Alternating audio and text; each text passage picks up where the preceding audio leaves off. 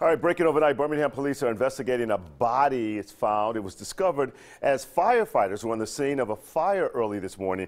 CBS 42 News reporter Michael Oder joins us now live from the Birmingham Police Department with the very latest there. What are they saying about that investigation this morning, Michael? Right now, Art, they're working to identify the person who was found burned outside of that dumpster. It happened early this morning in the overnight hours of the 1200 block of 10th Avenue North. It did start out as a dumpster fire call. Birmingham firefighters showing up there, putting the fire out, and that is when they made that gruesome discovery there, that body found burned just outside the dumpster. Right now, police are calling this an unclassified death. That body was taken to the coroner's office for autopsy. That's our key right now, is to identify who it is and identify what the cause of death is, and we can go forward from there.